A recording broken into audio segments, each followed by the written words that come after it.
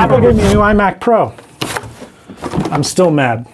The morning after I published my first video about the iMac Pro VESA mount woes I had been experiencing, which you should definitely watch by clicking here if you haven't seen them already, I decided to head back to the Apple Store. Why?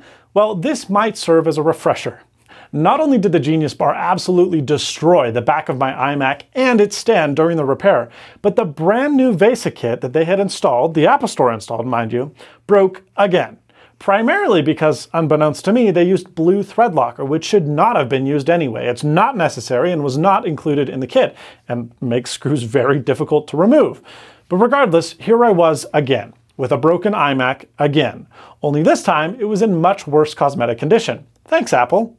So I went back to the store, and when I got to the store, I asked to see the managers, and here's the conversation we had. And if I ever put the stand back on, you're going to see all of this. Absolutely. So I'm just not happy with the quality of the repair, and then I can tell that they replaced this mounting hook, so they've obviously opened the machine and dropped everything out and swapped that back out. But I just like, if that's how the work that we got on here and the stand, like I'm not confident in the quality of the internal repair. One of the managers, I watched this thing kind of through. They were trying to redo it after this, and I looked at this foot and I said, you guys, this is never going to work because these were so bent they couldn't grab on. Right. But this was done for sure by us. Like the outers, I think was the first time you tried, which is pretty standard. Yeah. But these were definitely us. If that was done by us, we need to take care of it. I know that. I saw that. So can we go look at some options together?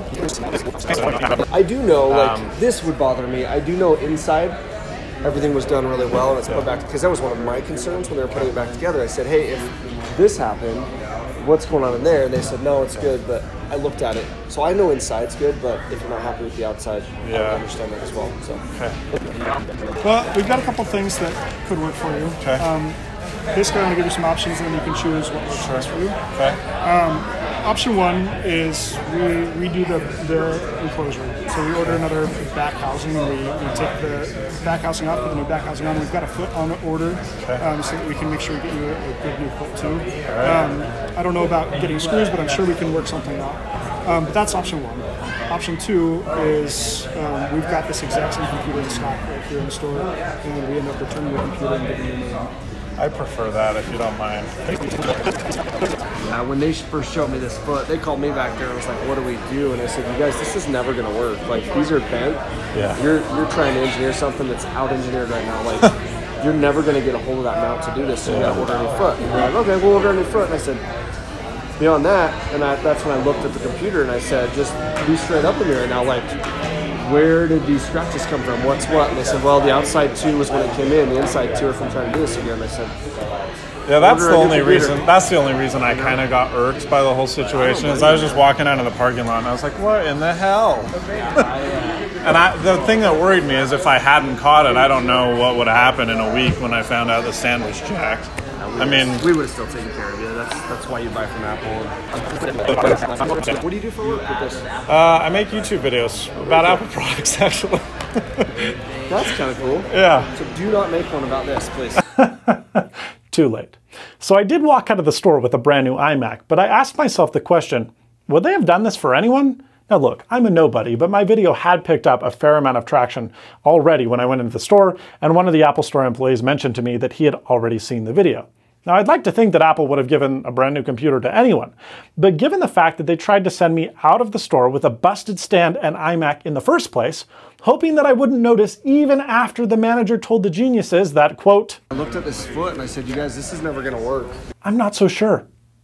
The story isn't yet over, however, because the next day I got a call from a liaison at Apple Executive Relations, who admitted to me that he was calling me because Apple's social media team had seen my video and the multiple articles written on various websites about the incident, and the information had gotten sent up the chain.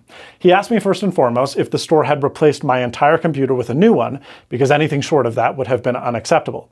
After I confirmed that yes, indeed they had, he asked me if I still had my VESA mount and its screws. Yep.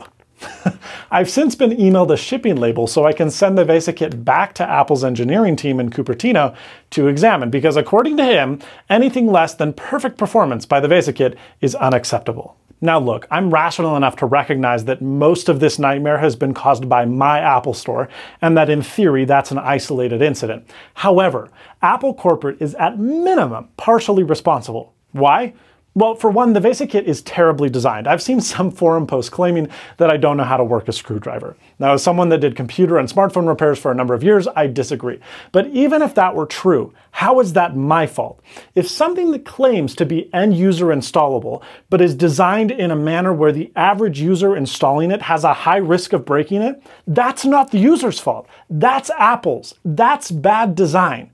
And for the record, I'm not the only idiot that's had issues removing this thing. I got an interesting email that reads the following. Hey Quinn, I work for a major game developer where I'm closely monitoring the production of multiple teams.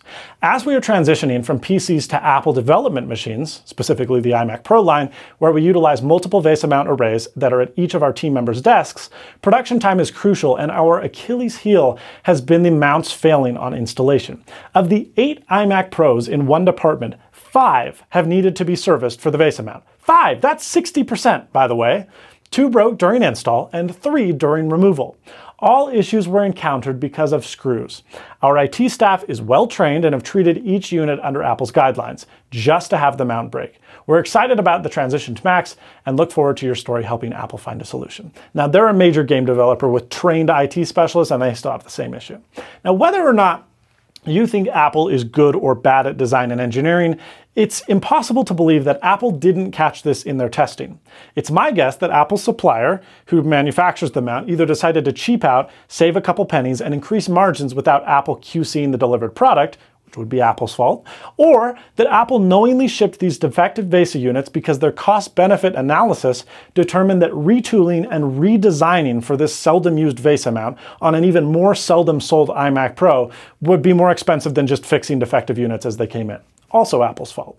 In either scenario, it doesn't make Apple look good. This embarrassment is amplified further by the fact that Apple is very clearly ill-equipped to provide enterprise-level support for their Pro products. Dell, HP, and other PC companies provide immediate and oftentimes on-site support for even low-end products. Meanwhile, Apple fails to provide special support for anything short of enterprise partners. Now, even if you consider this $5,000 plus Pro computer to be a consumer machine, which I very clearly disagree with, they still haven't trained their phone nor in-store representatives to handle the newest machine in their lineup. And it wasn't specifically until I told them to give me a new computer that they even offered to do anything. In the end, I spent over 6 hours on the phone, I took 4 trips to the Apple Store, and had to do a video that got tons of attention before I got a replacement for the same computer that I paid $5,000 for back in January. And I don't know about you, but that's completely bogus. I'm Quinn of Snazzy Labs. If you enjoyed this video, you know what to do. If you didn't like this video, well, then the other button will work okay too. Get subscribed for more awesome videos like these. Check out some of our great videos that we've done in the past. But most importantly, and as always, stay snazzy.